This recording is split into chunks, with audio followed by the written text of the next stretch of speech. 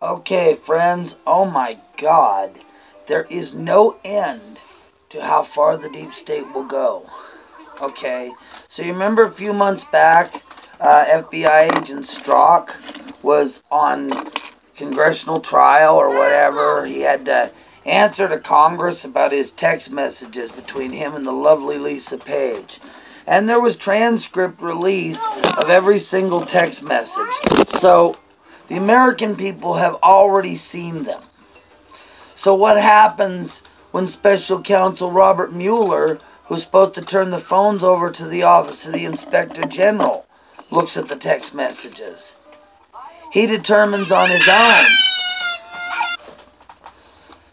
So Mueller decides on his own that they're not worth anything. That these texts, that there's nothing in them. He decides they're nothing burger on his own, and he resets the phones to factory specifics. Basically erasing all the text messages and all the anti-Trump bias messages between Peter Strzok and the lovely Lisa Page, when he was supposed to turn those over to the Office of the Inspector General. So you have to ask yourself, who is this Robert Mueller? What is he? Well, he's one of the attorneys that defended Clinton during the Whitewater scandal. So, if that tells you anything, he's a deep state player himself. Mueller was put in place as a deep state player to cover up all the crimes of the Democrats and take down the duly elected president. Okay, so at the same time, we got this senator who's not only calling for articles of impeachment against Trump when there is no reason Trump can be impeached. He's calling for articles of impeachment, but that's not all. What else is he calling for? He's calling for the elimination of the Electoral College. Now, for those of you who do not understand it, the process of the Electoral College, it serves a very specific purpose. The Founding Fathers set the Electoral College up.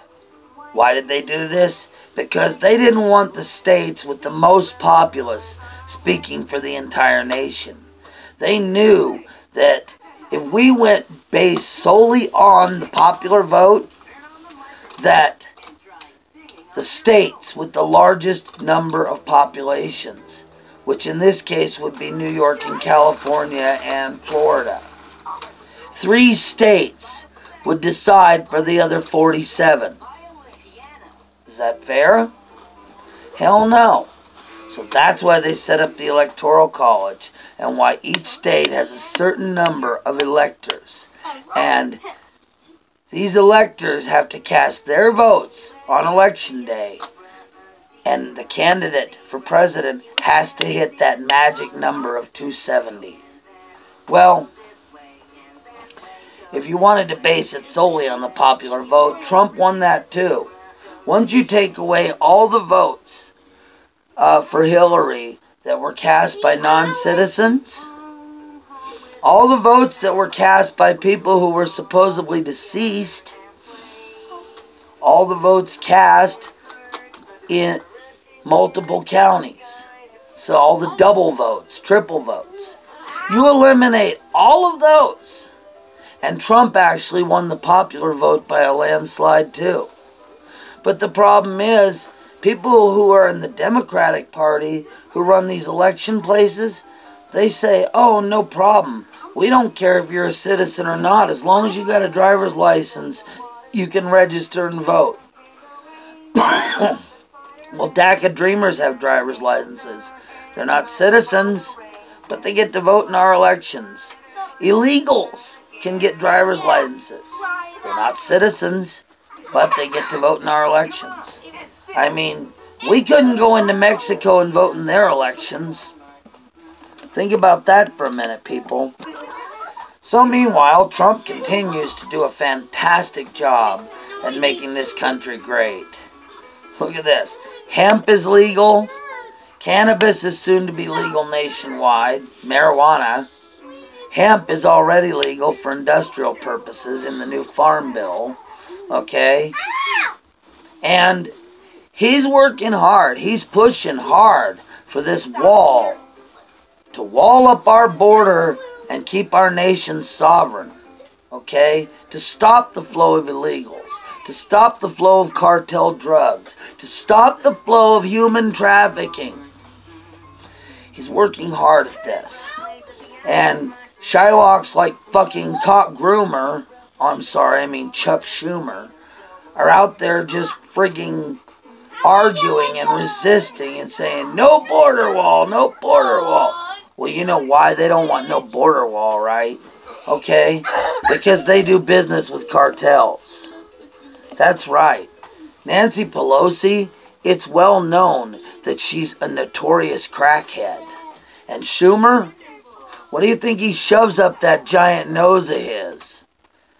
Lots and lots and lots of cocaine. And they do business with the friggin' cartels. All the Democrats do cocaine. Hillary does it. Bill does it. Bill Clinton's own brother Roger, when he was released from prison and he got an interview with the TV, he said that when it came to cocaine, his brother Bill's nose was like a vacuum cleaner. Hold on, kid. So anyway, they all do blow, they all do crack. They're all a bunch of fucking junkies, okay? They do business with the cartels, and then they make money using crooked CIA agents to help the cartels move that blow. Do you remember back in 2013 when a CIA agent was shot dead in a shootout with a Border Patrol agent? They opened up his van and they found 600 kilos of cocaine? That's what I'm saying. They got crooked agents in the CIA like Brennan who help the cartels run the drugs. The cartels pay them off to help them run the drugs. They pay off everybody in the Democratic Party who's helped hire them. We need to get these criminals out. We need to get the wall built, and we need to do it now. Anyway, that's my thoughts on it for today. This has been another day with the Anonymous Patriot. You can all put that in your pipe and smoke it. Peace out, Patriots. Until next time.